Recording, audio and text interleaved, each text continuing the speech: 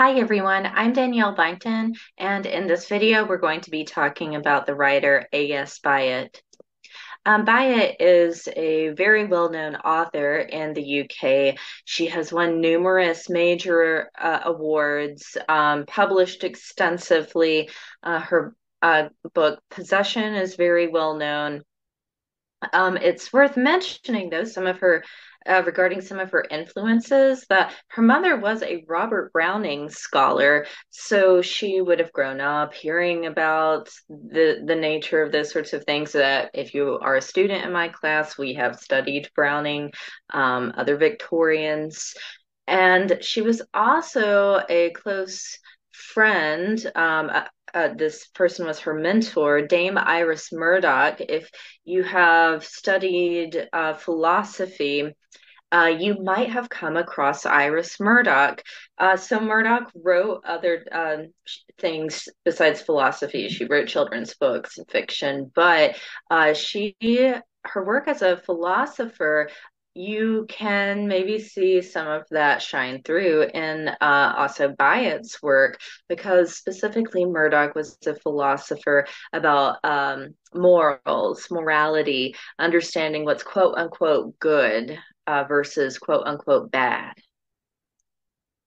So, this story, if you are a student in my class, we've also studied World War One poetry this week.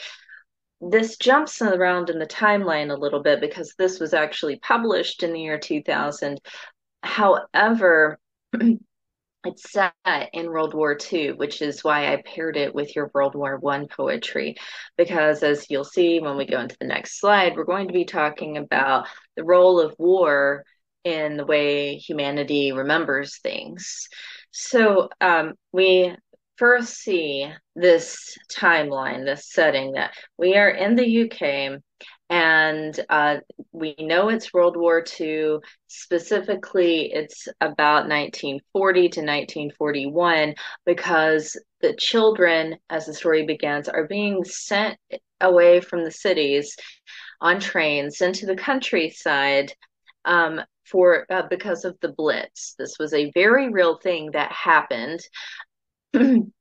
So in, let's say, a major city like London, it was other major cities too, but children were collected and sent away into the countryside, often staying somewhere like you see described in the story, like a major sort of what would have been a major estate or old manor. Now some of those things are, just like in the story, a sort of heritage site, almost like a museum that people, tourists, can go visit today.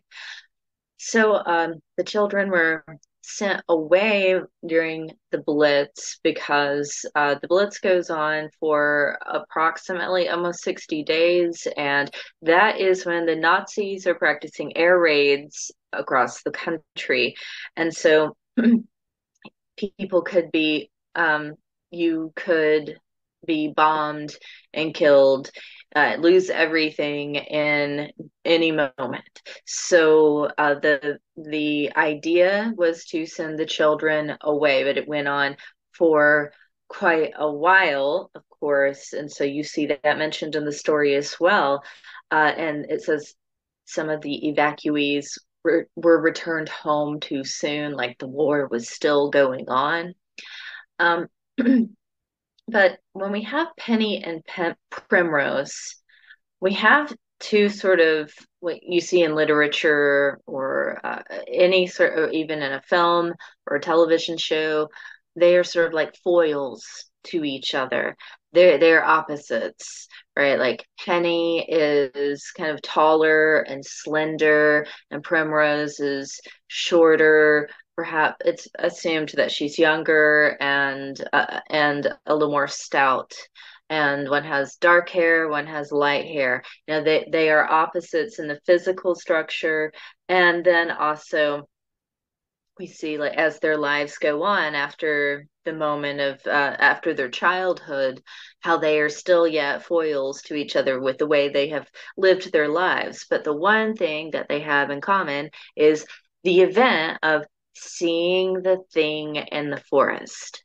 So the thing, if you read the description in the paragraph, the couple of paragraphs, and they're about 35 through 40, about in that neighborhood.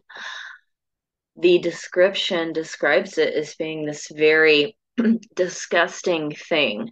One of the things that's described about its face is that its mouth is pulled down on both sides. So it's like just this, as if it itself is horrified of its own nature of existence, of what it is.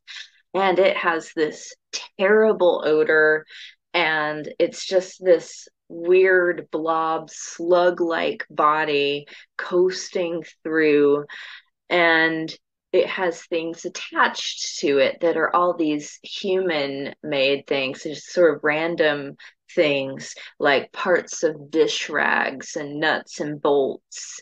And so it it's disgusting and it's gross, and you think like, why would they be seeing this random bizarre worm in the forest?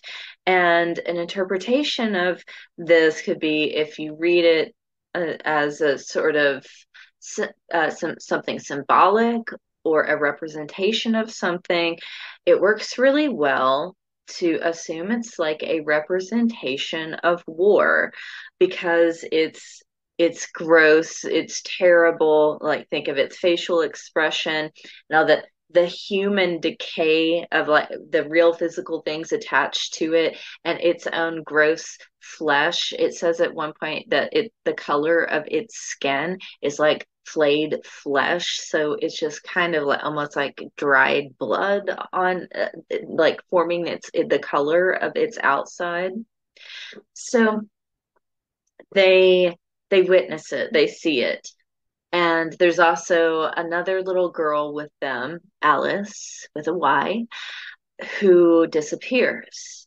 And after Penny and Primrose have this experience in the forest, after they come back to the manor, absolutely terrified, it says they never tell anyone about it, but they also never speak to each other again. So this is where you start to have some of the parallels of war in real life, in our real world, and what the girls experience by seeing the thing in the forest. It's a topic of memory versus mythology. So I'm sure you've read somewhere at some point or studied maybe in Intro to Psychology. We don't always remember things quite as accurately as we think we do. And that plays a role in the way history is told as well. There's something called historiography, and that's sort of the study how, or the practice of how history is collected and then accurately distributed, like retold without any kind of bias. And the thing is how difficult that is to actually do, because generally when you're reading most of your history that you've read in like K through 12, a lot of that is really centered on the whole premise of the whole kind of cliche of history goes to the victor. So certain things and situations and events get really, really, really highlighted, and then the others are there. No one is telling you that they didn't happen, but they get left out of this the whole like process of your education, basically. And so this memory versus mythology is sort of like, when you stop talking about it, does it still exist? When people stop writing about it, did it really even happen? Well, of course it did, but then once it becomes revisited, then it sort of becomes more like a mythology. Here you might think of something like the fall of the city of Troy, or to read about something like the Trojan War. We can assume there was probably something like that in fact happened because there are so many pieces of literature that reference it. Just the Trojan cycle material, all the characters from that, it goes on of how frequently and for how long, over hundreds and hundreds of years, these things were appropriated. However, as far as like accurate recording of something like that, of like a city of Troy and a Trojan War having taking place, if it really took place, becomes a little more questionable. And so we classify it as part of like Greek mythology. It's part of those sorts of narratives as opposed to a historiography. So after time goes on and Penny and Primrose have had the experience and they grow up into adulthood and they both work with children but in different ways. One, Penny, is a child psychologist, and she specifically works with children's dreams, the dreams or nightmares that they have, helping them work through that. And then Primrose is has a gift for storytelling. She does events where she entertains children at parties and such with her storytelling. So you look at those two things, and remember, if Penny and Primrose are supposed to be foils to one another, um, to try to analyze something like dreams, you often dream of things from the real world, and they might seem very real, but then you wake up and you realize it wasn't real, that it was just parts of your memory, what you remember about the real world being manipulated by like whatever's going on in your deeper unconscious mind. Um, Whereas on the other hand, Primrose is very consciously telling children stories that we can assume might be embroidered a little bit. And so it's almost like she's telling them these sorts of mythologies. So with war, sometimes that kind of happens because you might have almost an entire eradication of a people, a civilization, a culture, all the things that went with that, like the customs, language, and such. Um, and also, there's sort of this postmodern thing where even if it is discussed in history, that sometimes it's almost like wanting to rewrite the type of humanity that we are. That, oh, the Holocaust happened, but we're not really that kind of people. But apparently, some people were for it to go on and happen, right? So there's a lot of things like denial that come into play. Penny and Primrose, even when they run into each other at the heritage site, which, by the way, you might have noticed in the story, it says, oh, in all the history that's discussed about the manor, they never mention that. Oh, at one point, this was a place where the children who were evacuated during the Blitz stayed. So, that's a good example of the parts of memory that get left out of the mythology created about the thing.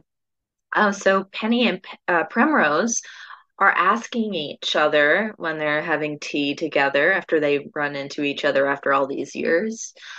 Did that really happen? It did happen, right? They have each other to help. So one has the other to uphold the accountability that it did in fact happen. And then they're like, well, what about the little girl, Alice? Was she really there? Did it take her? Did it kill her? What happened? So they have these questions, and then they both end up in different ways, going back to the site of where they had seen the thing in the forest all those years before. Penny can't find it in herself to believe it's real, right? She doesn't see it and she's not satisfied with not seeing it. So she goes back a second time because she feels like she has to see it to be able to go on with her life. Whereas the story ends with Primrose talking about a memory of hers to the children. She is telling a story that's based on her own memories. So those are all the things I would want you to think about when you are reading and analyzing The Thing in the Forest. Thank you for watching this video.